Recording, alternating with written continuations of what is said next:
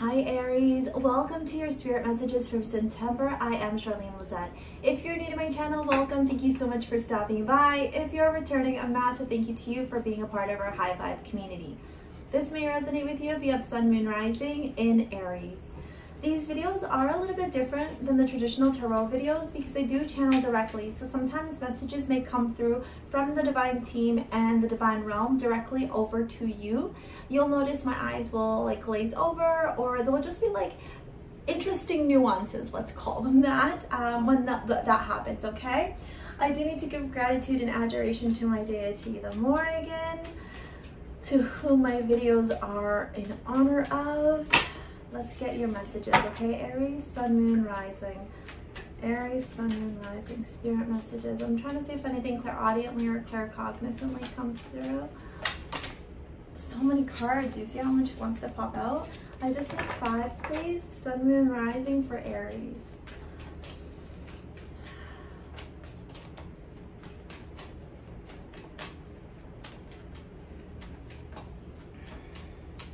There's a...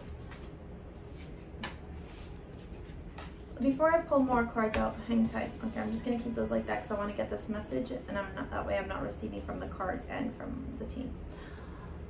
So there's a couple of things going on here, okay? For some of you, you are still operating from your ego, and it's time now to detach from that.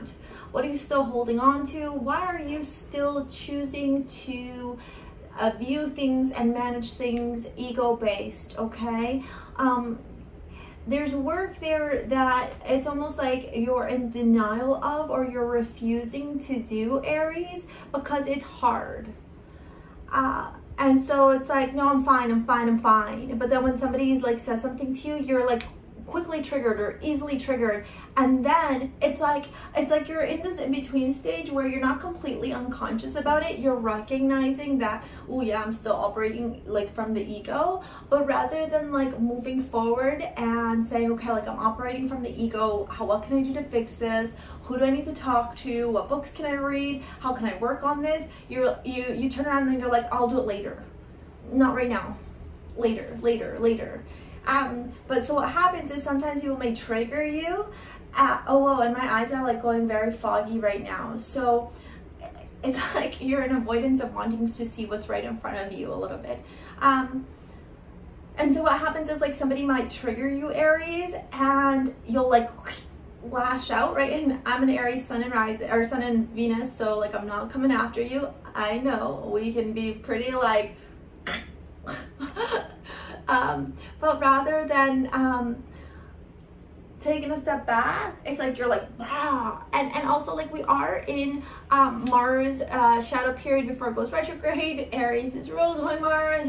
Mars is Ares, the god of war in Greek mythology, and so naturally it's like that warrior energy that can be so beneficial sometimes today, right? And now during the month of September, your spirit guides, your divine team, I want to call it your divine army, is saying like, whoa, easy there, Nelly. Okay, is what I heard. I shouldn't go like, what am I, all horse?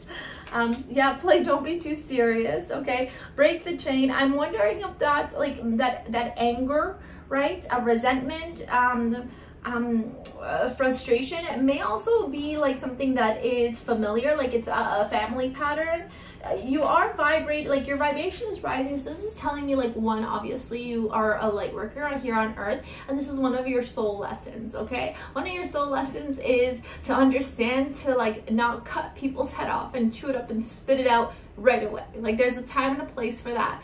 And this obstacle, this challenge, this resistance that you're experiencing right now is happening for you because you are the oracle and your vibration is rising. And so you gotta like shed, right? Then you got break the chain, ancestral patterns, rewriting the future. So perhaps you grew up in environments where very much people just were like, cut your head off first, talk later kind of thing. And so you learn that. Maybe some of your family members suffered from anger issues. Sorry, like there's a bug and it only comes out, yeah, literally, like whenever I record from like 1 to 4, this bug is out and it makes that weird noise. Only 1 to 4. Like, stop, bug, go somewhere else, please. And then we got play, have fun, celebrate, don't be too serious, okay? So maybe a lot of you are just like really up in your, I'm just gonna speak louder when that bug is going off. And it's like play, have fun, celebrate, don't be too serious. It's like maybe right now it's time to shift the energy, right? Maybe you have been working so much and been like so busy doing so many things that you haven't had an opportunity to just chill the fuck out. And so now you need to chill the fuck out, Aries. Then you got Lemuria, creating heaven on earth is happening. Some of you may be Lemurian starseeds, so definitely look into Lemuria if you've never heard of it before. Again, this I want to call it a learning lesson, okay? I almost get this energy like you're going to be really tested, like I'm being tested with this bug right now. So you're going to be tested, okay, in understanding how not to chew people's head off and not go like cray-cray right off the bat, okay? Because this is how you evolve, this is how you grow. Some of you are also like moving on up in your careers, okay? The opportunity for expansion, for growth, for new opportunities is like literally within your fingertips. Like it's like you can reach it, but you can't yet obtain it because this, I want to call it an anger issue, honestly, Aries. It's kind of blocking you and limiting you right now. So it's about learning how to control that anger and knowing when to use it for your benefit versus letting it use you, okay? Let's get your last card and we'll clarify with some tarot. Last card and I get 10. Patience. It's a bug living outside, children. It's a little bug living outside. It's got so much to say, that little bug. Oh. Ready to see what this says? Trust the niggle. What is that niggling feeling trying to tell you? So people always say to me, what is a niggle? Right? And it's a weird word too. Pleiades, double mission, we know that already. Okay, you are definitely here as a light worker. The niggle is this feeling that happens right in the core of your gut, and it literally is this energy where let's give you an example, right? Let's just say you're in a relationship, okay? And this doesn't have to be romantic, it could just be an interaction with somebody. And let's just say they do something that really like grinds your gears. What kind of language am I using right now? Please let me know in the comments below if you use any of this, like, I wanted to call it slingo, because it's ridiculous and like not how I speak. So where is this coming from? If you're interested in a private reading, I offer 2 different types of services. One is a live and one is a pre-recorded. All that information is in the description box below. You can check it out, as well as how to follow me over on social. But sorry, the niggle is like, okay, so let's just say you're in talking to your parent, okay? Your mom or your dad, whatever. And they turn around and say something and you literally are like triggered right away. And so like, let's just say your mom turned around and says to you, honey, like you got to make sure you're putting, you know, money away. You know, you have these goals and aspirations. And so now that you're making, you know, this much money, just remember to put a little bit in savings. And your parent is saying that from a place of love, right? Because they care about you. They want you to save your money. They want you to have, you know, stability in your life, good foundation. But rather than you seeing that message as a place of love, coming from a place of love, you see that message coming in as your parents trying to control you and your parents trying to tell you what to do.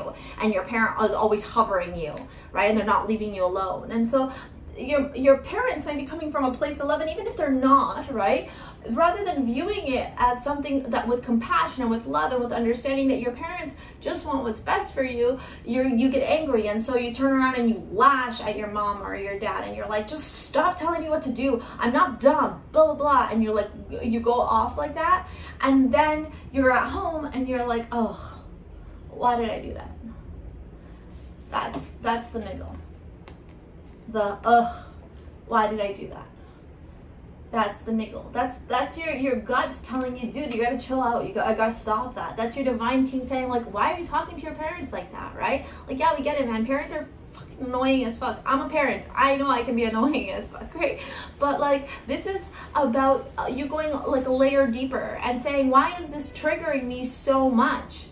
right? Why can't I see that my mom or my dad, my whatever, whomever it is, right, has their best interest in mind for me? Why am I automatically like coming from a place of defensiveness? Okay, let's see what your angels your divine team have for you from the tarot, so we can get a little bit of clarity here on this, on these cards.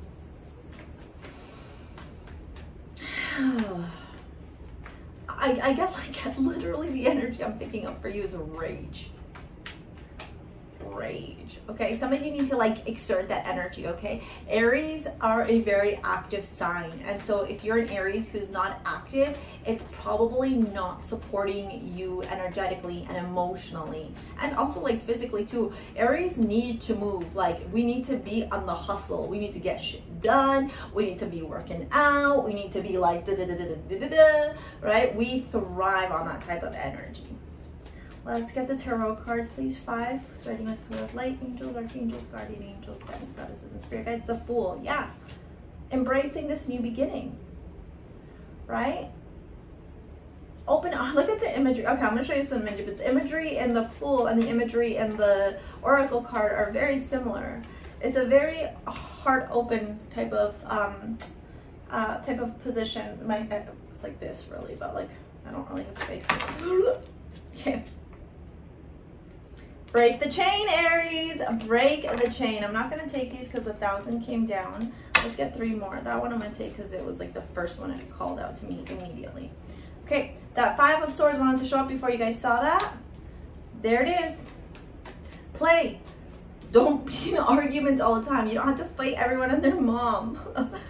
Some of you have serious mommy issues, and like I'm saying that as somebody who also had mommy issues until she sorted out her mommy issues, like going to therapy, a life coach, etc. Okay, so work through that. And if you're like really triggered and you want to turn me off, or if you probably, some of you may have even already turned off this video because you're like, she doesn't know what the fuck she's talking about. If you're those people, then this video is most definitely for you. There's a lot of, you know, as I've been going through the signs, I'm onto fire. I only got air left after this. There's a lot of triggering energy in September. It's like we're evolving, we're growing, and so now like we're getting to like the nitty gritty part. It's like the back bottom shit that like never gets looked at. 2 more cards, please. Lemuria and Trust the Niggle, please. 2 more cards, please. Lemuria and Trust the Niggle.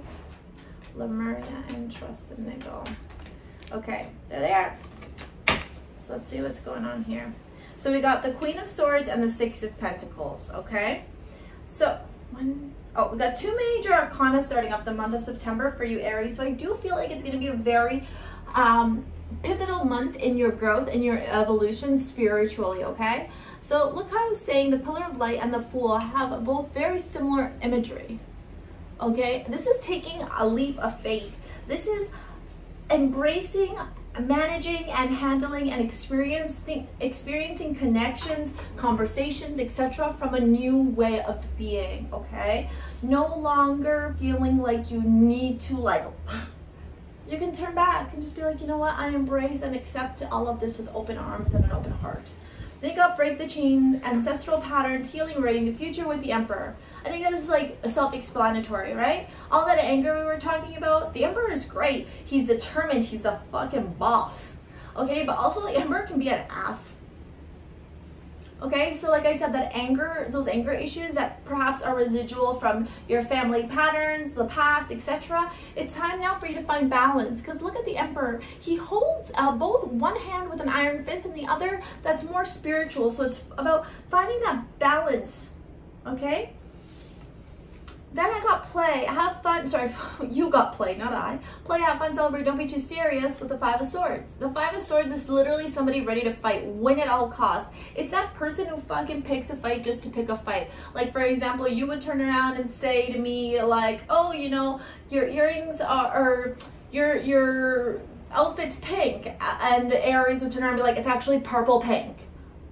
And then you would try and turn around to an Aries and be like, no, like I see it's pink. No, it's purple pink. I'm right, you're wrong, right? That's the kind of 5 of Swords energy. And so it's like the universe is asking you to like shift out of that, right? It's like, why do you always have to feel like you're right? an emperor doesn't always have to feel like they're right. They just know they are. They don't have to compete. They don't have to be defensive, right?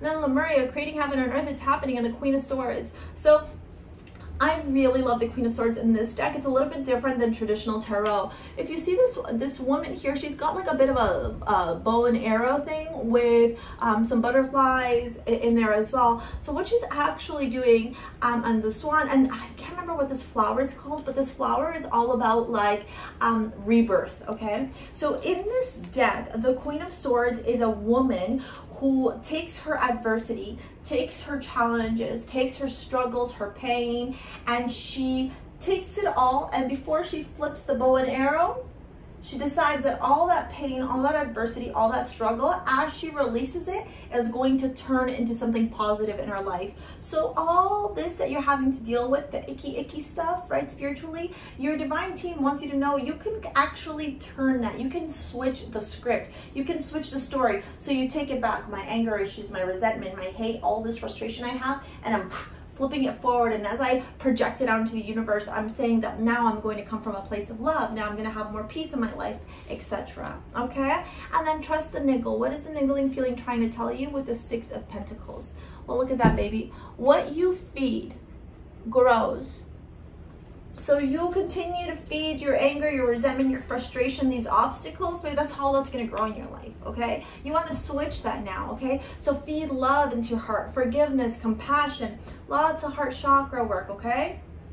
My sweaty chest. Ew. So that's your reading, Aries, from your spirit team, okay? Let me know what you thought of in the description box below. I would love to hear from you. If you'd like a private reading, it's all in the description box below. Sorry, comments in the comment section. If you like it, give it a thumbs up, subscribe to the channel. Thank you for 20K. Thank you for your donations, your comments, your subscribes, your shares. Thank you for everything, honestly. As a single mom, this is my livelihood. Thank you for supporting my family. It really, really means a lot. Okay, we'll see you later, alligator. Peace out.